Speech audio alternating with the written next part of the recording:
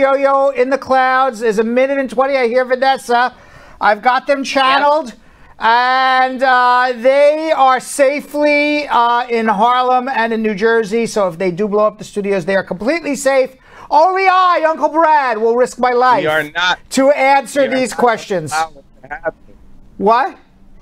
Not going to allow it to blow up. You will not allow it. But I just want you to know only I, Brad Bernstein, will risk his life answering these questions. Yo-Yo and Vanessa are safe in their homes.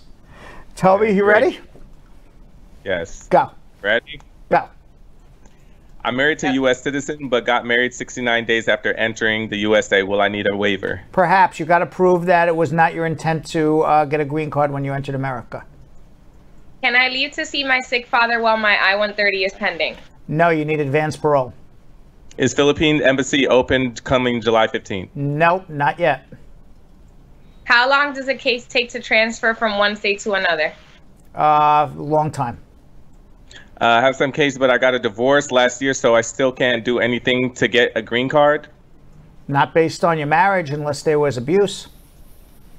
Can my son file for his citizenship although he is waiting for his green card?